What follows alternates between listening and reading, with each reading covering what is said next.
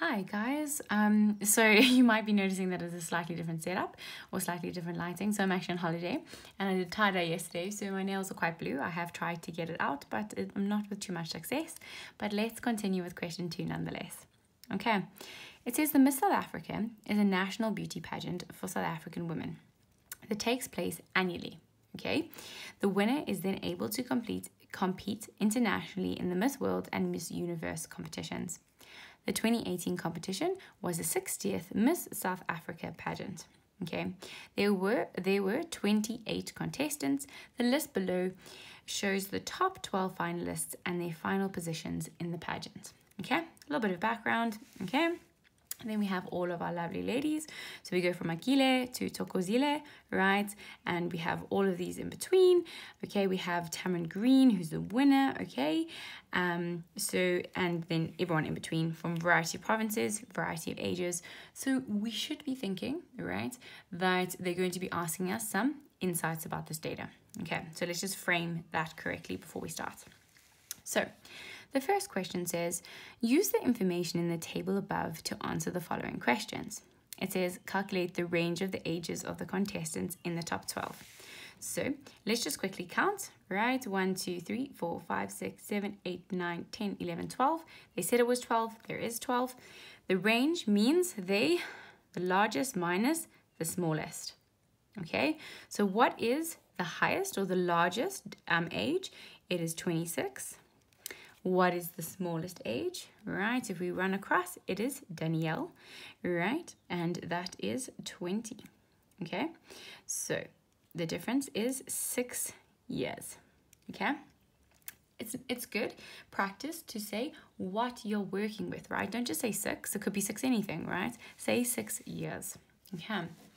Let's now move on to this second question over here. It says calculate the mean age of the top 12 contestants. Okay, so what we're going to have to do is we have to add all of these together, okay, and divide by 12. Okay, let me just quickly get my calculator. Okay, here we go. Here's my calculator. I hope you've had a head start on me there. Add them all together. Okay, importantly, most important thing is to put it correctly into your calculator. Right, so 23, 24 plus 21 plus 20 plus 23 plus 25 plus 24 plus 25 plus 23 plus 21 plus 26 plus 26. Okay, and I'm getting 281. Okay, so you can show that you have summed all of these, right? But then effectively you want to say 281 over 12. Okay, that's how we find the average. Remember, it's the expected age if you just chose a contestant at random. Okay, so 281 divided by 12. The average age is 23.42 years. Okay, and what's important there, okay, is that we round it off, right? But 23.42, right, is not an age. So you can just say it's equivalent to 23 years. Okay, right? That is important, okay? Because that isn't actually an age. No one says I'm 23.42, okay? And we round it down because it is closer to 23 than it is to 24. Okay, so that's that. Let's now go on to the next question.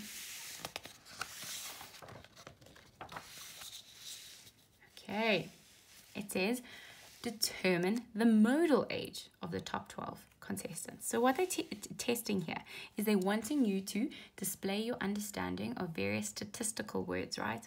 Modal, when you see this word, you must say most, okay? Most, what occurs most often. Okay, so let's go back. So what occurs most often? Let's see. We see that 23 occurs once, twice, 3 times, okay? Does anything occur more often than that? 26 is twice, 21 is twice, 24 is twice. So I'm thinking that it's 23, Okay, and you'll notice here what's important, guys, is there's no sort of science necessarily here, right? You just have to look through it and count the number of different ages, okay? You might say, oh, Mar, you got to that quickly, right? And maybe it takes you a bit longer, and that's okay, okay? I just want to show you what you should be looking for, okay? So in this case, it is 23 years, okay? And importantly, don't just write 23, guys. 23 what? Make sure that the marker knows that you know what you're talking about. Okay. Now, determine the median age. Excuse my very blue nails. Determine the median age of the top 12 contestants. Median. What does that mean? It means middle. Okay. So what is important here is that we put them in order, right, from smallest to biggest, because that's how you find the middle. That's the biggest thing with the median, is that we put it in order, okay? Because if you don't do that, it's very difficult to find the middle number, okay? So when you see words like median, put it in order. Okay, so let's put these in order.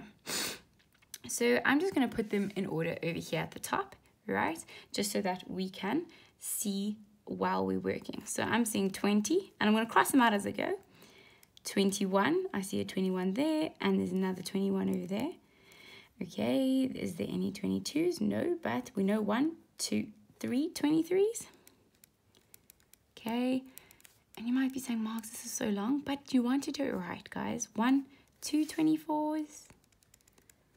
Okay, what do we have left? We have 1, 2 25s. Hope you can see what I'm writing. Yep, you can. And then we have 2 26s. Okay, so let's just count. We have 12. 1, 2, 3, 4, 5, 6, 7, 8, 9, 10, 11, 12. Perfect. So what is the middle of 12, guys? So 12 divided by 2 is 6. If you don't believe me, put it into your calculator and you'll see that it's 6, right? So let's count 6 from both ends. So it's 1, 2, 3, 4, 5, 6. So that's 6. But from this end, it's 1, 2, 3, 4, 5, 6. So we see that they are actually two numbers that classifies the middle, right? Because when you have an even number, you're always going to have two middle numbers, okay? If you have an odd in a number of numbers, you have a clear middle, okay? But with even, you don't.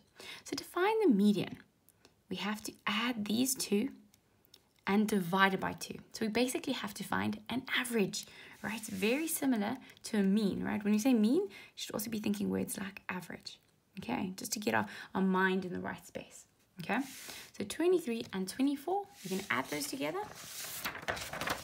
Sorry, it's lots of flicking of pages in this one, okay? So we're going to say 23 plus 24, but because there's two of them, we're going to divide by 2. So it's going to be 23.5 years.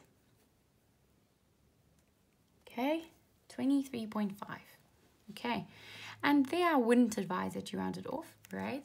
Because if you round it off, you are not displaying, right, that you understanding necessarily what a median is. Okay, and that's what you want to do. You always want to make sure that the person who's marking understands what you're doing. So putting this here displays to them that you're like, oh, it's an even number. Add the two middle numbers, divide it by 2, get the median, smash it. Okay, let's now go on to our second last question here. So it says, using the information in the table, explain why you cannot say who was ranked in 3rd position in the competition. Now, I'm like, oh, panic, stations of the nations, what's going on, right? But let's just go look, right? So, right, this is interesting. So they say first, and they say first round up. So we know first and second. But let me just get some color for us up in here so we know what's going on. Right, we see that this person was top 5 and this was top 5 and that was top 5, right? So after we know top 5 and we know 1 and 2, but we don't know where the other 3 ladies, where they actually placed, okay? So that's a problem because they give us 1 and 2, but not 3, 4, and 5, okay? So that is an interesting interpretation question, okay? So you'll say, the table does not state 3rd, 4th, or 5th places. Just top 5. We only know one, or first, and second for sure. Okay, they just want you to display that you really understand what's going on. Okay, it's not too difficult, right? But it's one of those ones where they really want you to interpret. Ooh, now we have some drawing. So I'm going to get some colors. I'm very bad with drawing these, I must be honest with you. But we will conquer nonetheless. Okay, so it says draw a suitable graph to represent the number of contestants by province. Okay, so let's go and see what provinces we have. Okay, it's lots of flicking here. Lots and lots of flicking. Okay, so what do we have? Where are we now? Okay, we have, let's just do a little summary table. I'm just going to do it up here. It's a bit of a mess, but it's just so that we can do it all on one screen. Okay, GP, 1, 2, 3, 4, 5. Sure, seems like there's lots of beautiful ladies in Gauteng. Okay, that's 5. Okay, let's do Mpumalanga. So I'm just going to say MP. In Mpumalanga, we only have 1. Then KZN, KwaZulu-Natal, we have 1, 2. Okay. Then Free State, we just seem to have 1. Okay. Western Cape, let's just see, we just seem to have 1. Right. Eastern Cape, we seem to have 1. And Northern Cape, we seem to have 1. So let's just check that we haven't missed anyone.